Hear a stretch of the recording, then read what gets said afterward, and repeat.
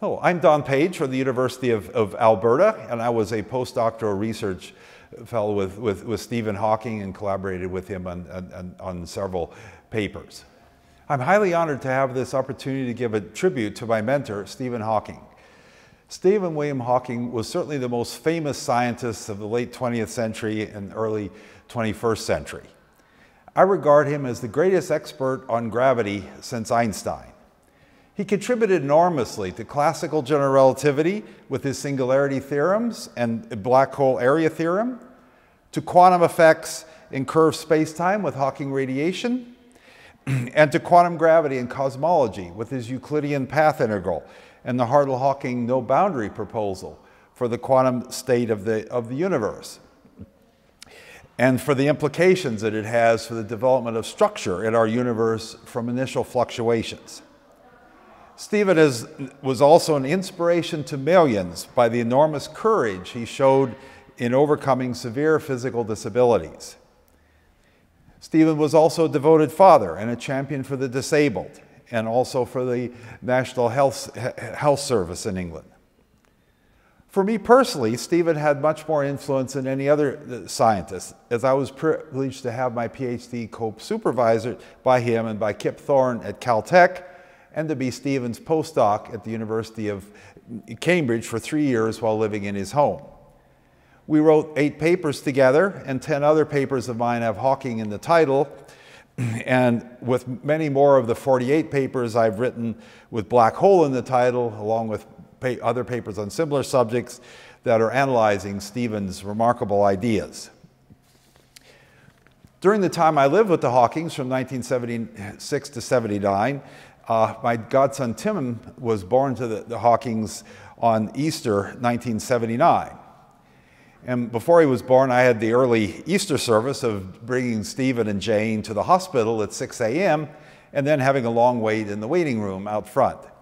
With messages from Jane that nothing was happening, I did go off to the Easter morning service at the Round Church, and then again for Evensong, though when I returned from Evensong, I found that Tim had been born.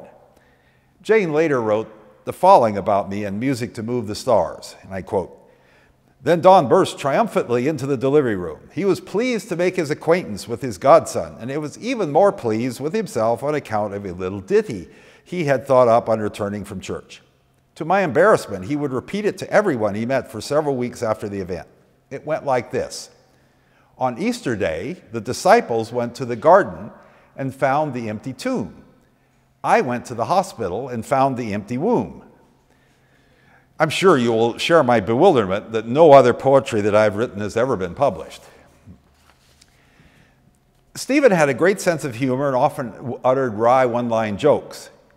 When we brought our 11-month-old son Andrew to Cambridge and strapped him into a chair attached to the table at the Hawking home, Stephen piped up, "Whatever happened to baby liberation?" Stephen never avoided self-deprecating humor either. Once he and I were beginning to write a paper whose conclusions differed from those of a previous paper that he had co-authored, and Stephen commented, "This is one way to increase one's publication list. First write one paper, then write another paper showing that the first one was wrong." Once when I lived with them, Stephen and Jane offered to take me with them to a cottage above the Wye River in Wales owned by Stephen's parents. There was a sloping paved path from the road to the cottage, so I loaded Stephen's wheelchair with all the batteries I could fit on the bottom to avoid having to carry them up by hand. Stephen started ahead while I collected my backpack and other things to carry, but he did not realize how heavily laden he was. I looked up just as Stephen had turned the corner to a steeper section I'd never seen before, and then slowly toppled backward into the bushes, the greatest expert on gravity being overcome by the Earth's weak gravitational field. After I rushed as fast as I could up the slope with my backpack on, Stephen was angrily trying to say something to me, but for once I was fortunate that his voice was so garbled I could not make out the words. We did extract him with no serious injuries. As many of you know, Stephen and I had different theological opinions, with Stephen generally accepting with his good-natured humor. For example, in the mornings before getting Stephen up, I would usually read the Bible and then at breakfast, often tell Stephen a bit of what I'd read. One day I told Stephen about the Gospel of Matthew, chapter 8, verses 28 to 34, where Jesus cast out an evil spirit into swine who rushed down into the sea. Stephen responded, "The Society for the Prevention of Cruelty to Animals wouldn't like that story, would they?" Another morning, I recounted to Stephen the parable of the worker in the vineyard in Matthew 20, verses 1 to 16, where all got paid the same full day's wage, no matter how long they'd work. And Stephen retorted, "The trade unions would not like that story, would they?" During another breakfast, when I was feeding him, I told Stephen about Matthew 24, 40 to 42, which says, quote, "Then there shall be 2 men in the field, one will be taken and one will be left. 2 women will be grinding at the mill, one will be taken and one will be left. Therefore, be on the alert, for you do not know which day your Lord is coming." Stephen piped up, "Or 2 at the breakfast table." Stephen Hawking was indeed an outstanding scientist with remarkable insights and innovative ideas, as well as an excellent mentor and communicator of science. His persistence in the face of his severe physical disabilities is an inspiration, not only to those of us who knew him personally and or appreciated his scientific ideas, but also to people around the world who are only barely familiar with his academic achievements. It has been a great honor for me to have known and to have worked with Stephen, to whom I owe a wonderful career that I've enjoyed in science.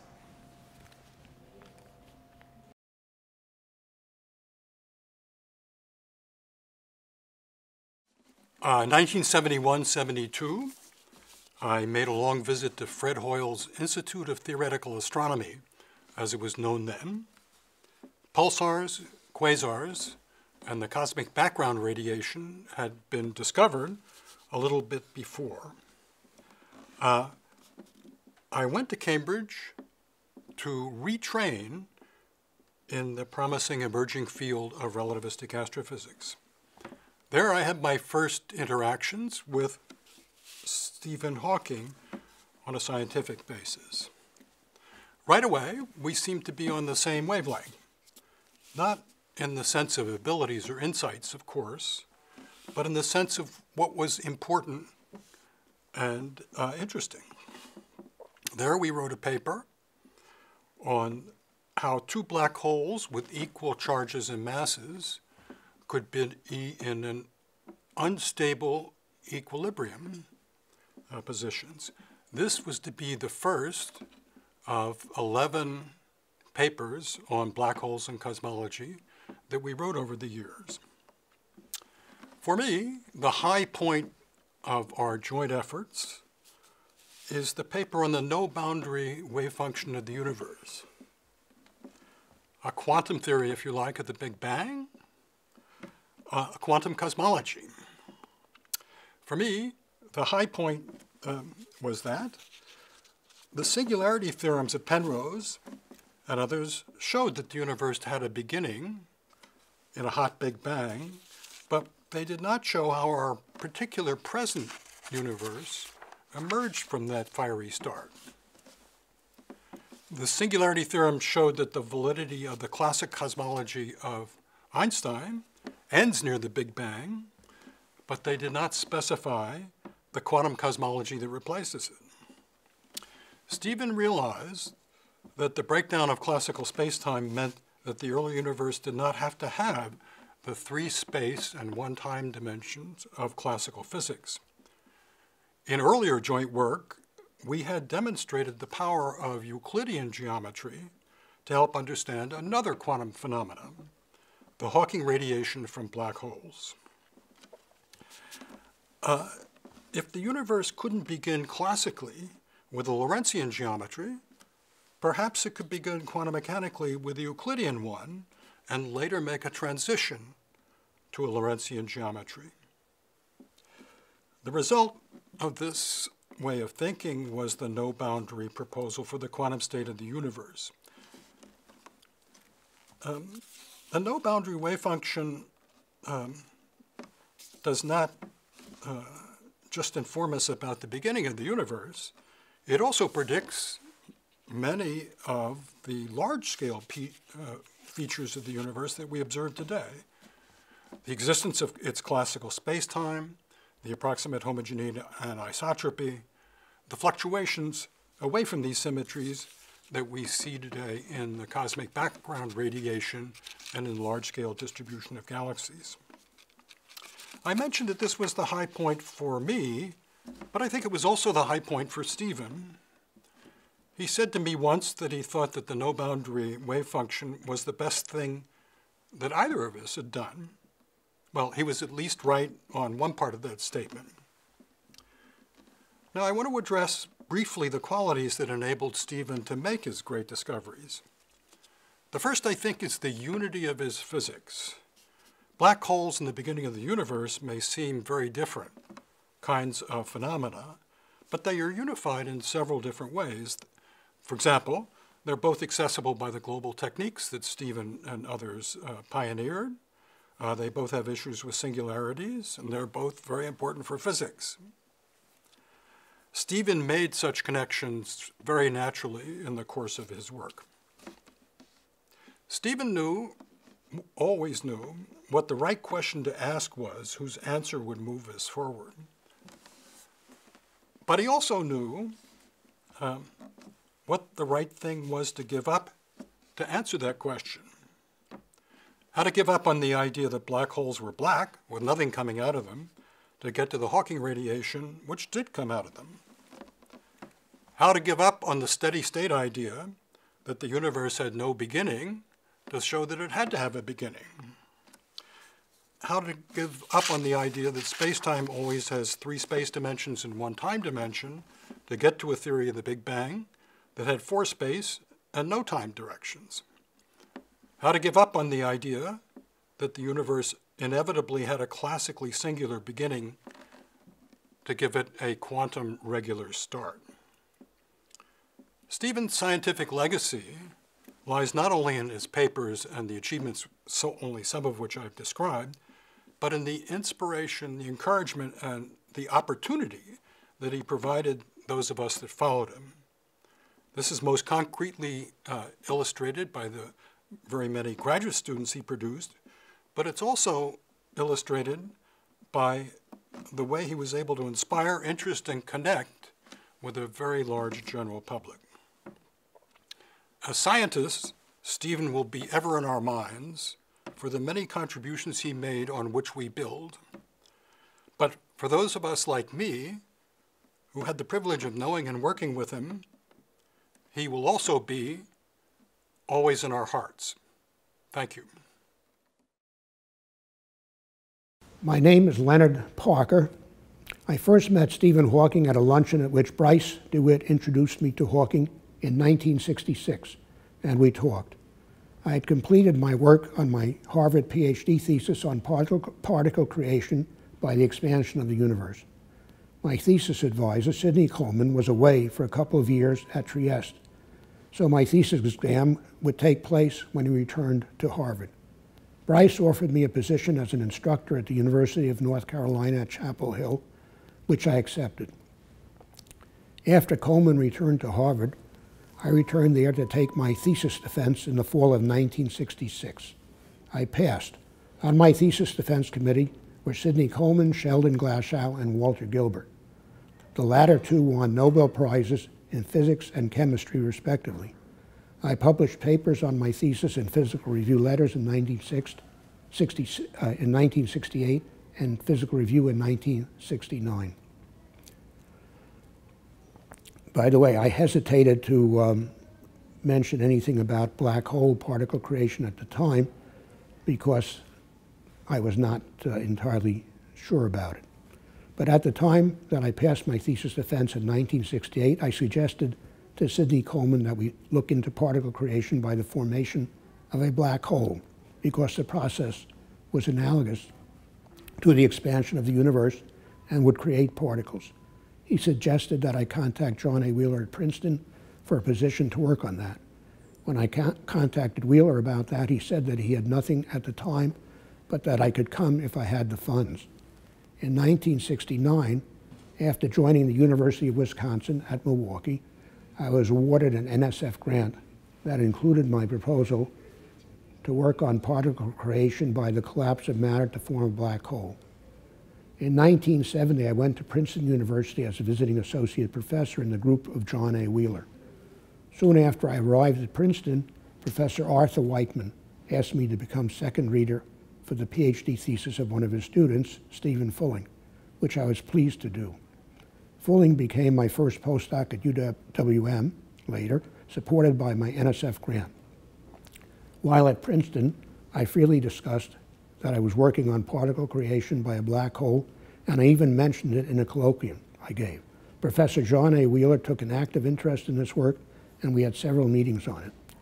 Hawking's genius was evident in his 1974 publication in Nature on the creation of particles in the collapse of matter to form a black hole, as well as in his many other insightful papers written under very difficult conditions. He basically developed the fundamental theory of black holes greatly. He went on as far as was possible at the time. I was honored to have him as a friend. Stephen Hawking and I were close personal friends. Our friendship was much more important to me than our shared science interests. I'd like to give you a few personal glimpses of Stephen that arise from that friendship. Stephen's zest for life was legendary. Here are three little examples that are burned into my visual and auditory memory. In spring 1997, at the inaugural ball for Caltech's new president, David Baltimore, Stephen drove his wheelchair onto the dance floor and executed whirl after whirl after whirl, with Baltimore's daughter, Teak, flying around beside him, her hand tightly gripping one of the wheelchair's back supports. Later that year, in the depths of the Antarctic winter, Claudio Bunster arranged for the Chilean Air Force to fly Stephen and me and a few others to the tip of the Antarctic Peninsula in a Hercules C-134 cargo plane. Upon landing, when the cargo hatch was lowered, Stephen was the first out of the plane, driving his wheelchair as fast as he could into the blindingly white snow, a broad grin on his face as the chair slowed to a halt with wheels spinning in the snow. In February 2011, my wife and I took Stephen to see the play 33 Variations with the actress Jane Fonda as a musicologist afflicted with ALS, an ALS that evolved through the play in much the same way as Stephen's ALS evolved through his adult life. At Jane's request, after the play, we went backstage to meet her. Stephen greeted her with a broad grin on his face and the pre-programmed sentence, "You were my idol." Not missing a beat, Jane responded, "And what am I now, chopped liver?" Stephen's grin broadened and they moved into about 20 minutes of slow repartee, visibly energized by each other. Stephen was the most stubborn person I ever knew. He refused, of course, to let his physical disability get in the way of his science. He also refused to let it get in the way of living a full and vigorous personal and social life. Whenever he visited me at Caltech, the intensity of my own social life tripled due to him. The only person I have ever known who could begin to match Stephen in stubbornness was his daughter Lucy. And when they were at loggerheads, the flying sparks were amazing to see.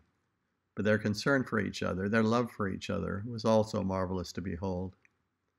In his later years, when his computer-generated speech was slowed to 2 or 3 words per minute or even less, he persisted, seemingly endlessly, in producing each word and then each sentence over a period of tens of minutes or hours, never showing anger and almost never giving up when a word failed to come out right, time after time after time after time. And if I tried to guess what that word was, so to speed up the conversation, he pushed doggedly forward, not letting me guess, but instead putting his own precise spin on all the words. The only exception was when a taxi was waiting to take me to the train or airport, and we absolutely had to complete our conversation. Only then would he let me guess and move onward from my guess, if I was more or less right. Stephen had a fabulous sense of humor. It infused his public lectures and his private conversations. As I watched him assemble a sentence laboriously, word by word, I often didn't know till nearly the end whether he was producing a pearl of great wisdom or an off-the-wall joke.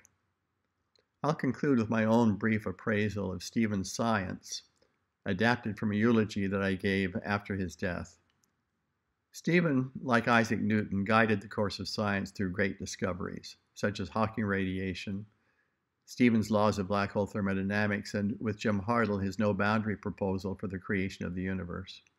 But Stephen's greatest impacts, I think, were the questions with which he challenged us, especially what is the origin of black hole entropy, and is information lost down black holes, or more precisely, is the evolution from a black hole's formation through its evaporation into Hawking radiation, is that evolution unitary, or is it non-unitary, thereby violating the tenets of quantum theory? And if unitary, how is that achieved? And if non-unitary, what's the correct formulation of quantum theory? Is it a Feynman sum over histories which can accommodate non-unitary evolution? For more than 40 years, we physicists have struggled with Stephen's questions. They seem to be keys to help unlock the most difficult mystery we have ever tackled, the quest to discover and comprehend the laws that governed our universe's birth, the laws of quantum gravity. We remember Newton for answers. We remember Hawking for questions. And Hawking's questions themselves keep on giving, generating breakthroughs decades later. When ultimately we master the quantum gravity laws and fully comprehend the birth of the universe, it will be at least in part by standing on the shoulders of Stephen Hawking.